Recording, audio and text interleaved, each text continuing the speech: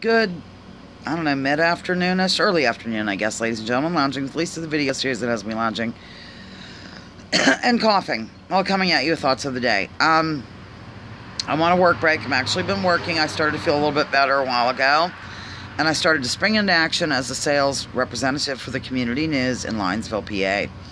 So I'm just taking a little bit of a break and thought I would get with you to let you know something. I want you to take a guess at where we're going tonight for dinner. It's my sister's last night in town. She leaves tomorrow, so we're going to Greenville. Yay! For those of you who have no clue of what I speak, I've done columns about it. I did a video, I think I mentioned this, and also the video of Mother. How strange that lighting is. My mother lives for this restaurant in Greenville. It used to be the Greenville Country Club.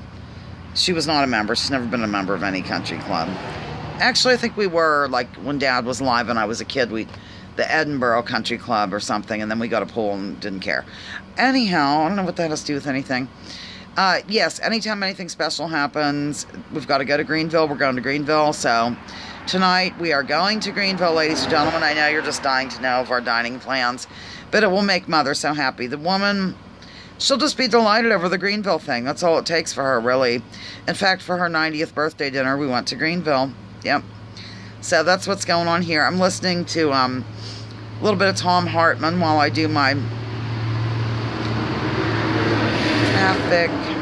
You're just like crosstown traffic, trying to get through to you. Oh, by the way, Jimi Hendrix never really died. He's Morgan Freeman. I think I've been over this. I love to burst into this actor-based reality theory from time to time because it's so funny.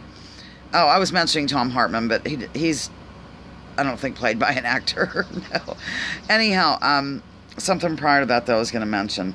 Oh, yeah, my sister was over earlier, and I was playing some old music on the phone, and I came across that Ricky Nelson. You remember the Ozzie and Harriet?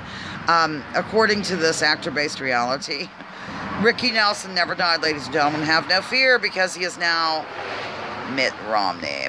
It's supposedly, this is how this works, for those who are new to this, and I'm sorry, I really don't buy it.